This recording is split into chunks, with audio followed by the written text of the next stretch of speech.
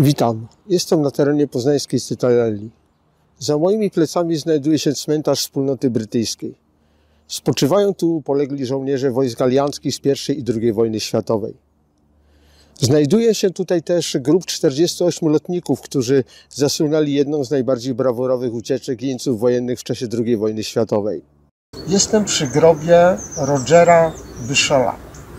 To on był głównym organizatorem ucieczki z żagańskiego obozu jeńckiego. Dostał się do niewoli w 1940 roku w czasie operacji ewakuacji spod Dunkierki. 2 razy uciekał w 1941 roku i później w 1942 z niemieckich obozów. Dostał się do Żagania i tu zorganizował jedną z najsłynniejszych ucieczek, która przeszła do historii m.in. dzięki filmowi w obsadzie ze Stevem McQueenem, Charlesem Bronsonem, Jamesem Coburnem i Richardem Attenborough. Niestety Roger, tak jak wielu spośród uciekinierów, dostał się w ręce niemieckie. Roger wpadł następnego dnia po ucieczce, 26 marca. 29 marca niestety został bestialsko zamordowany przez Niemców. Spoczywa tu razem ze swoimi kolegami z obozu jenieckiego.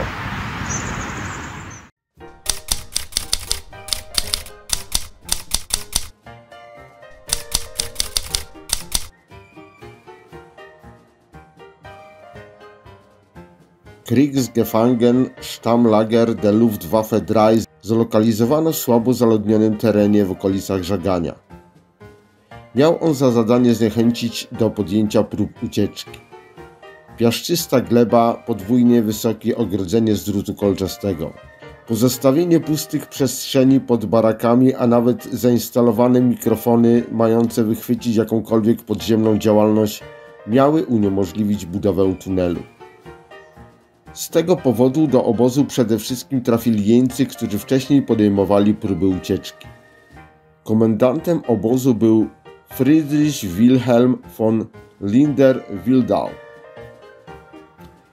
Obóz był przeznaczony dla lotników alianckich, którzy zostali schwytani na terenie Europy. Życie w obozie nie było tak skomplikowane jak w obozach koncentracyjnych. Jeńcy mieli dostęp do żywności, paczki Czerwonego Krzyża przychodziły bardzo regularnie. Ponieważ był to obóz Luftwaffe, osadzeni byli traktowani przez Niemców bardziej jak koledzy piloci. Jeńcy korzystali z boiska, przeprowadzali zawody sportowe, uprawiali warzywa i mogli spokojnie czekać do końca wojny. W marcu 1943 roku powołano Komitet X, na czele którego stanął Roger Bushell.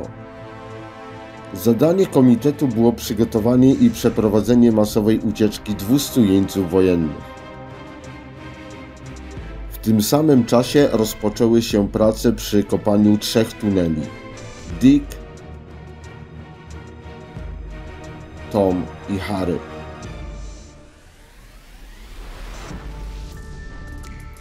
Akcja przygotowawcza była zakrojona na szeroką skalę. Uczestniczyło w niej około 600 jeńców trzymających pełną konspirację. Niestety w lecie 1943 roku tunel Tom został odkryty przez Niemców i zniszczony.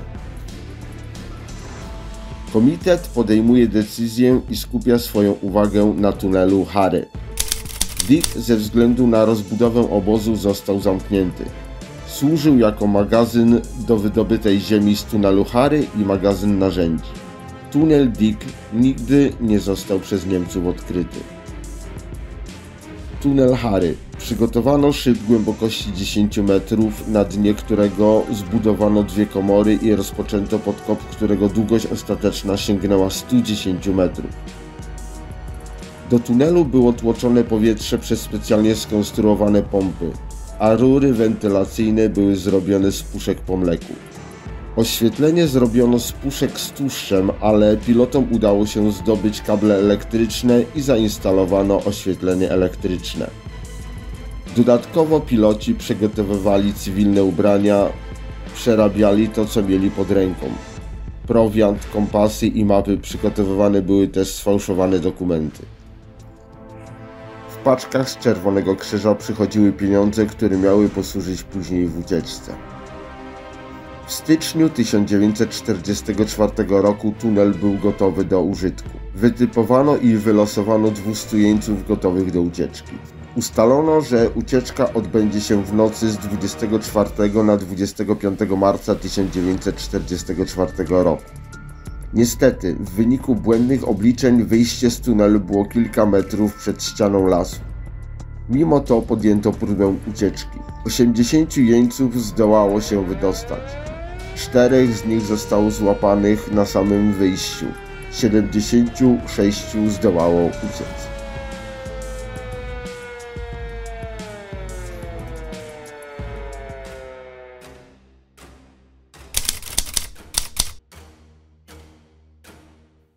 Na wieść o ucieczce jeńców ze stalagu w Żaganiu Adolf Hitler wpadł w furię. 26 marca 1944 roku wezwał na naradę Göringa, Himmlera i Keitela. Następnie zakazał jej protokołowania. Hitler wydał rozkaz, by wszystkich schwytanych zbiegów natychmiast rozstrzelać. Przeciwko takim praktykom zaoponował Göring. Bał się, że alianci wezmą odwet na przebywających w niewoli lotnikach Luftwaffe. Wobec oporu Hitlera ustalono, że rozstrzelanych zostanie 50 pojmanych zbiegów.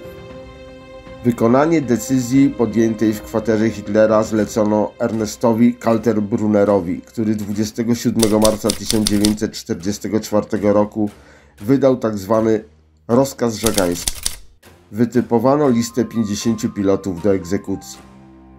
Postawiono na nogi cały aparat policyjny III Rzeszy. Niestety, źle przygotowane plany ucieczki spowodowały, że w ciągu kilku dni 73 spośród 76 jeńców wpadło w ręce niemieckie. Ponieważ dużą część uciekinierów aresztowano na terenie Dolnego Śląska, dlatego też egzekucję miało dokonać gestapo z Wrocławia. Pojmanych jeńców przesłuchiwano, a następnie wsadzano do ciężarówek i ruszano w stronę Żagania.